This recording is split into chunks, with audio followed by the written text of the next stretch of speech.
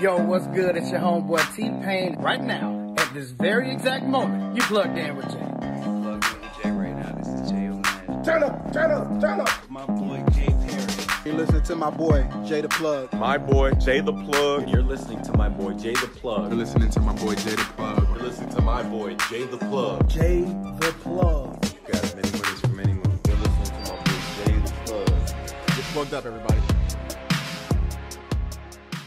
Ladies and gentlemen, welcome to another episode of Plugged In with Jay. I'm here with a very special guest, Mr. Deante Burton, cornerback for the Dallas Cowboys. How you doing, my man?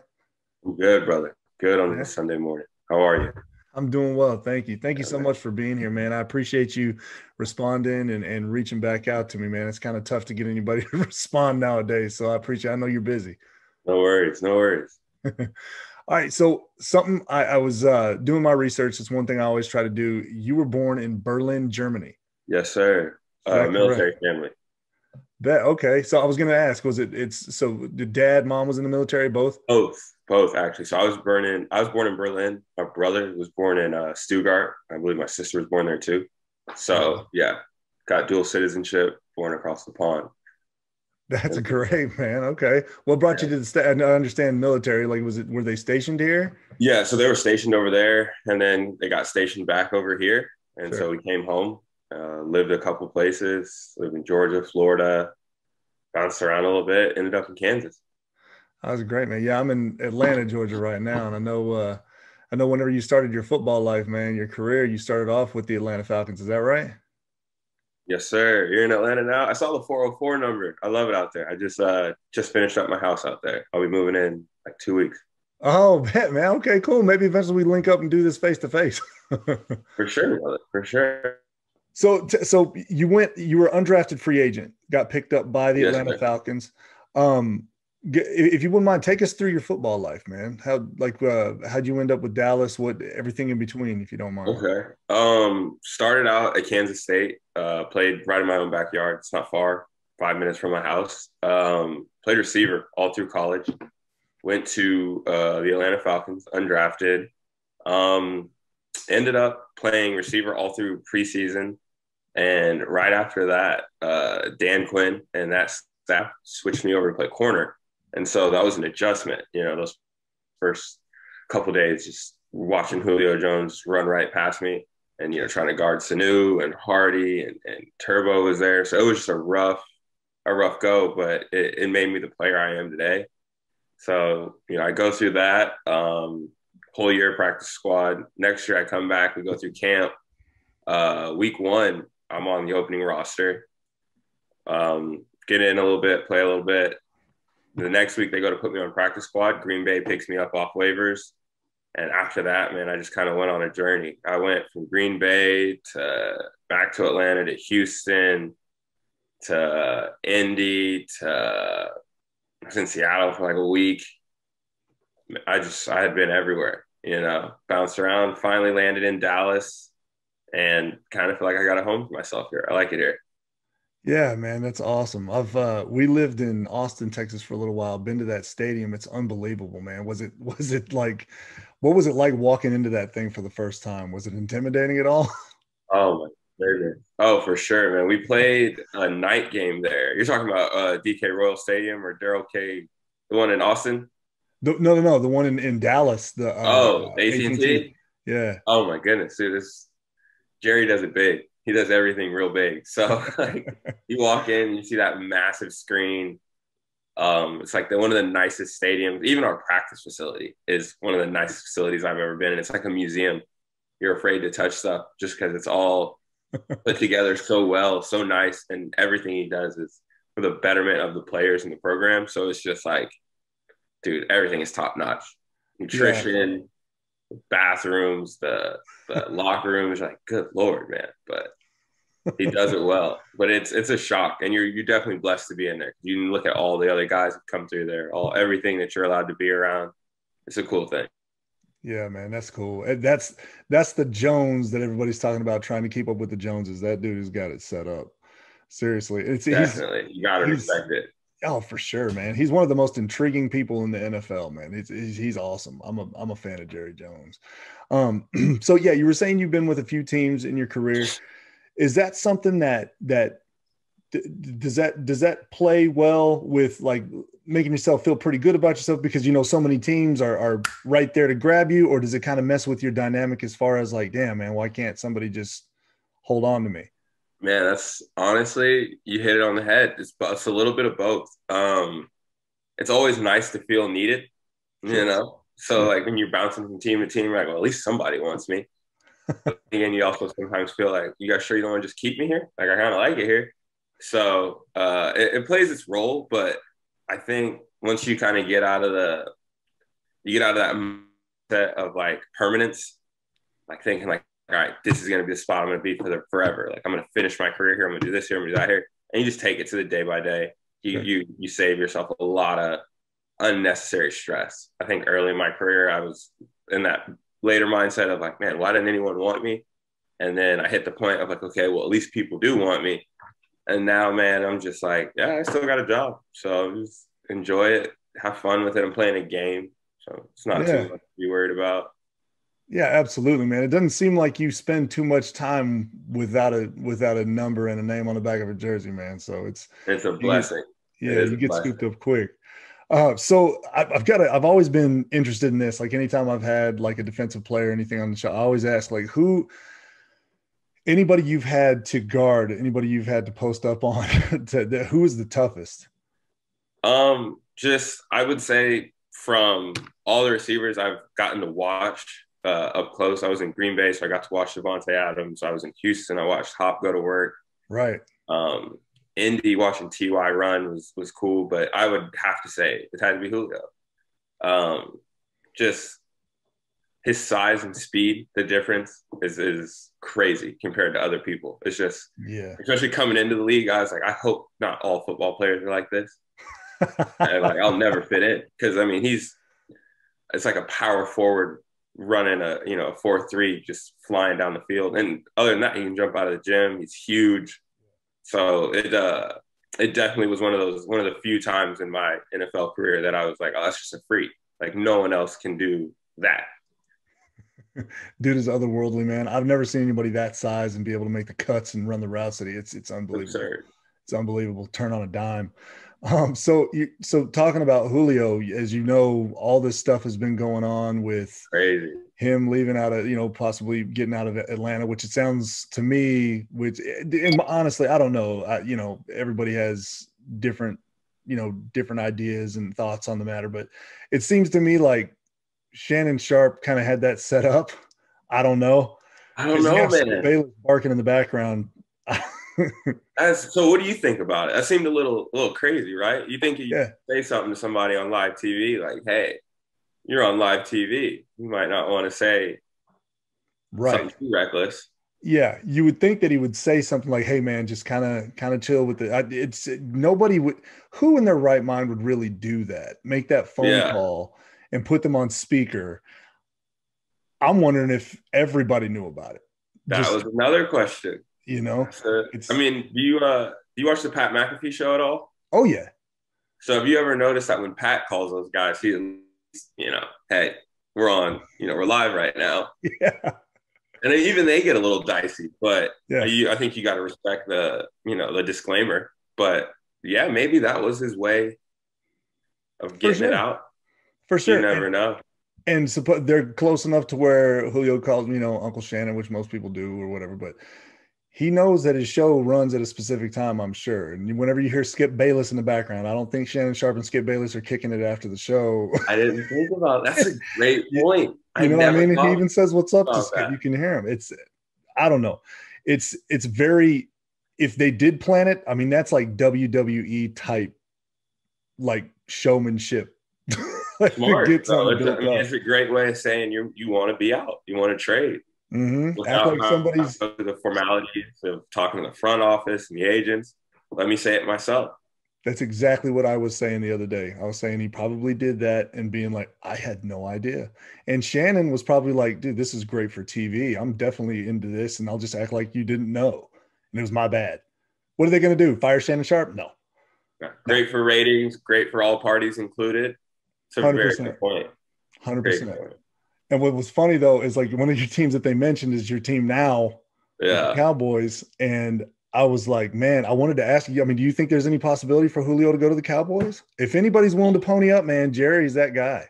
I mean, I think in all honesty, we can all agree Jerry's going to get what Jerry wants, just how he does business. And I think you got to respect that. And, but I don't know. I don't make those decisions. Sure. Really. I don't have the money to make those decisions. I don't have the say, the power, or the pull to be even in the room when those are made. But, you know, I'm sure any team that has the opportunity to have Julio Jones on their roster is very likely to take that. Absolutely. Yeah. And it's like what McAfee says on his show, whenever it happens, other teams are going to be out there like, we could have done that. We could have we'd have been willing to give this up for Julio. I mean, this is the thing. You could literally say first round pick and everybody's saying, oh, well, his knees and his age. It's Julio Jones. He's going to give you an opportunity to get to a Super Bowl immediately. Exactly. I think there's a few players in this league that teams are, you know, they sell off whatever they got to sell off to have. And there's just a few guys out there that teams will go ahead and be like, I don't care. That's what you want. You can have the keys to my house. Yeah. Seriously. Who do you think there's anybody in the running like that's ahead of the pack? I hear like the Ravens are really making a push for him. The Ravens and the Colts. I have no idea. I mean, I know just as about as much as you guys do. I watch, you know, every now and then I'll turn the TV on and be like, well, this is who they're talking about. But I think when it comes to those front office dealings and the trades and things like that, I've never been a part of it. Right. Never been traded, never anything like that. But I just assume that you're talking about billion-dollar corporations. So you got to think things are vetted, things are handled, things are dealt with in such a manner that, like, I don't think much is a surprise to them. So I'm sure there's somebody or some team out there that's already like, okay, we're going to do X, and if we can get it done before somebody else, that's what's going to happen. So I'm sure us on the outside, we're probably 4 or 5 steps behind. Oh, for sure. But we love to think that we're 4 or 5 steps ahead. Oh, for sure. Yeah. Somebody on Twitter will be like, oh, I saw him wearing this and that. Like, right. The Cowboys jersey. My man might have needed a hoodie at the time, and he's like, it's fine. Yeah, the hoodie. Another one, and I know you're just telling me you're not really sure, but I'm fascinated to hear about players' opinions. Another guy that you played with, Aaron Rodgers. Mm-hmm. It's looking like he might be on his way out of Green Bay. I still think that they're going to make it happen for him, just because I think they'd be crazy not to. They'd probably burn that place to the ground, those fans. Yeah. But are there any, I understand that you're not part of any of that stuff, but I mean, do you have any kind of inklings in your brain, like where he might go if he doesn't stay in Green Bay? The Broncos or something, maybe? The one thing I do think about Aaron Rodgers is I love his approach to the media. It is probably one of the coolest approaches I've ever seen from like a player of that stature. Sure. Again, on the McAfee show, when they read that quote about him talking about, like, I just kill him with indifference. Like, if I have to respond to everything somebody says about me, like, I'll be miserable. And so the fact that he was like, I'm just going to live my life. I'm going to do what I'm supposed to do. Play football when I need to play football. You know what I mean? It's just like, that's an approach that I think so many guys can learn from. And it's admirable. But where he goes and how they do that, what they have going on in their house, I have no idea. It doesn't look good from the outside in, but you never know what these phone calls are or what these are. But I mean, that's another guy that teams would be like, you have whatever you want, come play here. Mm-hmm. So, I wish that who was it? Stephen A. Smith was talking about him, and they were like, man, the Saints should make a play for him. I'm like, come on. I'm a Saints fan since I was a kid, man. I'm like, come on. They're known, the Saints are known to give up everything for somebody they want. That's true. Look at Ricky Williams. My God. One of my favorite players, man. They sold the farm for Ricky. Oh, yeah. That was unbelievable, man. Unbelievable. So I'm a big, like, I started off everything, like my podcast and everything like that, or the show and the interviews and stuff, by being a big fan of fantasy football and putting everything out there. I always ask my guests, and either way, there's no wrong answer to this, but what are your thoughts on fantasy football? I love it. I mean, honestly, I've never played it. My friends play it, and it's to the extent that they like have a go out of the state for a draft. They hold like huge parties. I The love loser it. has to do like outrageous things. But like I've never really played it, but I think it's so cool that it gives fans a chance to be like their own GM. You know what I mean? It just gives them. Granted, I feel like it's literally probably the farthest thing from being an actual GM or from being like into what's going on. Because I mean, anytime you can say like, oh well, Aaron Rodgers is my quarterback and Julio Jones is my receiver, it's like, all right, well, it's a fantasy for sure. But I think it's cool, man, and it keeps people in tune in the sport in a different way. I know probably guys like you and some other guys who actually love the game for the game. Love the players, love the X and O's, the schematics of it. And then there's people who just love like the GM part. There's people who love I can move this piece and that piece and this piece. And it's their way of reining people in. And I know so many people who are fans of football because of fantasy. Mm-hmm. Anything that brings people to a game that I love, I'm for it, man. DraftKings, whatever you're doing, bring it in and watch the game. Love the game.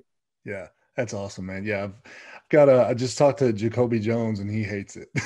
Really? Yeah, the reason being too is I get it.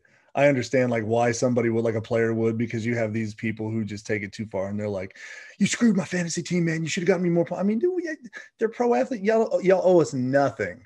Yeah, I have a special take for fans. Like I think, as we all have to understand, it's like a privilege. Like as privileged as we are to play this child's game, ransom, I also think it's like a privilege to be a fan of a team. I think because you live in proximity to a billion-dollar corporation, you don't get to say some of the things you say to other human beings. You don't get to feel you got to taper, the things that come out of your mouth or the things that you type about another adult, because that's somebody's father, son, husband. Right. And likewise with, women's sports, that's somebody's wife, that's somebody's daughter. Mm-hmm. But like your proximity to a team doesn't allow you, like, I don't care if you live in Boston, you don't get to say what you feel like you need to say to a Kyrie Irving when he was there, or a Marcus Smart. Like, just, you live down the street, relax, watch the game. 100%. I love it. If you weren't playing in the NFL, what do you think? Like, do you have any other passions? Like I know some guys are artists, some rap, things like, is there anything else that you'd be doing besides being a football player? I love music. I'm not musically inclined. I can't really play an instrument. I used to play the trumpet. My mom made me play the piano as a kid. Music. I love movies. I could watch movies. I love to sit and critique movies and shoot the shit with my buddies about them. There you go. Art is probably one of my biggest things. One day I went up in a gallery, hopefully in Atlanta. Yeah, man, just kind of people there's so many different styles of art, so many different emotions art evokes for people. And I would just love to have a place where people can come and, check something out. And I mean, the value of art, honestly, is all in what you'll pay for it. So you don't need $1 million art, but just come in and see something that you're like, man, I like that, and maybe I want it. And just to have a place where people can do that is something I'd love to facilitate down the road. That's dope, man. Yeah, absolutely. Yeah, if you ever get a gallery, man, let me know, man. I'll come put a pair of my shoes up. I would love it. Like, that's a thing, man. I have friends who paint clothes and graffiti, paint shoes. Like, it's however you can put your art on whatever you can put your art on. I have a deep appreciation for it. That's awesome. Yeah, man. If you ever open up a gallery, please let me know. I will definitely be the first one in line to walk in. For sure, man. I appreciate that, brother. So almost finished up, my man. I know you got good stuff going. I see the moving boxes behind you. Is that because you're coming to ATL? We are on our way, brother. We're breaking down this apartment now. So all right, man. Soon. All right. Excited to have you back in town, brother. Thank you. Thank you. Do you have any, and this is always a question that kind of stumps most of the guys on my show, any specific memories from your career so far? I know it's not a long career yet. You're still pretty young in the league, but do you have anything that has happened that you wax nostalgic on, or anything that just like, catches you, puts you in a good mood, bad mood, upset, anything crazy? I wouldn't say anything crazy. I think there's a couple, like I like to call them like just little checkpoints that I've hit in my football career. You know, scoring my first touchdown in college, playing on TV, hearing my name on ESPN, little things like that. When I got into the NFL, I remember just kind of being in the locker room for the first time. I was like, oh, cool. Like, this is something I thought about as a kid and like always imagined or wondered what it would be like. And so then you get there and it's like you have that opportunity to just be present in that moment right there where you're like, man, okay. You just take it in like, all right, I got here. So then you go for your next check mark. And it was, I'm out there practicing, I'm out there running with these guys and then getting into my first game. And it's like, oh, this is a real game. This is for the money. So like I'm out there playing and I'm out there with all pros. I'm out there playing against guys who've been in Pro Bowls. So it's just like to try to not look too far ahead of it. But every time I hit like a little check mark or a little checkpoint, like I'm climbing this mountain of success that I have planned out for myself, I try to be as present as I can right there and just be like, shit, that's cool. Like I never want to be too cool for it, I think social media and all that shit, it's easy to be like, yeah, man, I'm supposed to do this, supposed to do that. But it's still like there's 6-year-old me out there that was like, remember when you want to do this shit? Like it's cool, bro. So it's man. I try to embrace it and hopefully I got a couple more to keep chipping away down the road and have those same feelings. Man, that's got to be one of my favorite answers I've gotten to that question. For real. Appreciate it. Seriously, it's always good to keep that childlike wonder to it. Hit those milestones and just take it all in. That's awesome. That's awesome. Yeah, man. Has there been anybody yet that you've been like on the field with and you've been like, oh shit, like that's Julio Jones or that's his? Have you been game wise, the first time in Houston, I got in, we were playing Philly. It was early too. And I just caught myself looking around. I was like, Tyrann Mathieu and JJ Watt. Like, what? Because I remember just being a kid and like everyone wanted to be Ty. Like, who didn't want to wear 7? Who didn't want to be the Honey Badger? So just like for that brief moment when I was able to stand there and look like, okay, he's to my left. And I looked in front of me and JJ Watt's got his hand in the dirt. And I'm like, I'm just out here with these dudes just running around. And so that was a wild moment. That even in being in our locker room now, like being able to talk with Dak and Zeke and just be like, these dudes are guys you saw on TV and they're not much older than me, but it's still like, the dude's worth $100 and something million. Like it's a crazy dynamic to think like you went from sitting on your couch watching these guys on TV being like, man, this dude's killing it in the national championship or some huge bowl game to be like, no, it's just my teammate. Now we, go over there and shoot the shit. So yeah, that's dope, man. I know this is probably going to be more of a political answer because you seem like a real down to earth, cool, real chill dude. So I can't imagine you would say anything negative. Who on your roster right now? Who is the toughest receiver to cover on your like? Is it Amari? Is it CD? Man, they're all freaks in a different nature. It's hard to get a hand on Coop. Just to even touch him. So that's difficult. Then you got CD who just has incredible ball skills. So that is another thing. But I would honestly say, and he's probably one of my closest friends on the team, good dude, is Michael Gallup. Yeah. Like, you can grab him, you can jump on his back, you can hold him, and somehow, some way, he finds a way to catch this ball. Yeah, man. And he's got one of, like, in my opinion, some of the freakiest, like, spatial awareness. You throw it to Mike in a vacuum, and he finds a way to flip his hands, and he comes down with it. And I think he's been doing it since college. He played at Butler Community College, which wasn't far from K-State. So we kind of knew each other there. And then when he went to Colorado State, I remember watching some of his games. And I always just had a respect for, like, from playing receiver, just like a respect for the catches that he made in the positions that he did it. And so to watch him do it in the pros and to guard him, and we have some good battles in practice, but to watch him and kind of be a part of it on the other side now, I still kind of like, God damn, Mike, like, how did you do that? It's just, he's probably, you think I'm chill. Mike is sunny and 75 all the time. Mike never is upset. never too happy. He's just always, him and I just laugh constantly about nothing. But he, in my opinion, is probably one of the most underrated yet talented receivers in the NFL. Ah, man, I gotta agree. In fantasy football, the thing is with fantasy is like you become a player fan as well. Like I'm from Baton Rouge, Louisiana, and I've been a Saints fan since I was a kid. I mean, I've got a bag that my grandfather bronzed that had the holes in the eyes when I was just back in the day. Yeah, man, but way back.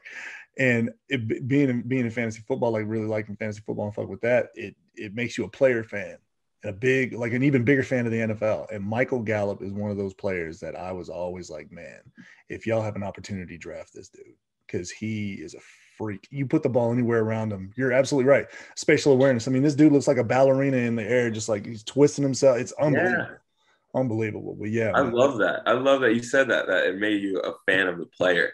And I think a lot of people look past the player. You're always looking for like either the touchdowns, the stats, the production, the money, but to actually be a fan of the human being under the helmet, I think is a very underrated thing for someone to say. So, man, I appreciate that. Oh, absolutely, man. If you take anything away from the show, man, I try to make sure that everybody can learn a little bit more about the person behind the jersey than just just being the player on the field. And I love hearing that Mike is just always in a good mood, and that's that. Just seems like everything's carefree for him, and he's just that type of person. It's awesome. I love hearing stuff like that. Sure. That's my favorite type of stuff. But man, it has been an absolute pleasure having you on this show, man. Thank you so much. Thank you for having me, man. Oh, I really appreciate it, brother. Absolutely. And whenever you get to the ATL, we got to have it face to face, man. We'll go grab a drink or something and let me know, brother. All right, man. Thank you so much, Deante Burton. My pleasure to have you on. Y'all have been tuned in to Plugged In with Jay. This is my man, Deante Burton. Thank you again, bro. Hey, groovy, my man.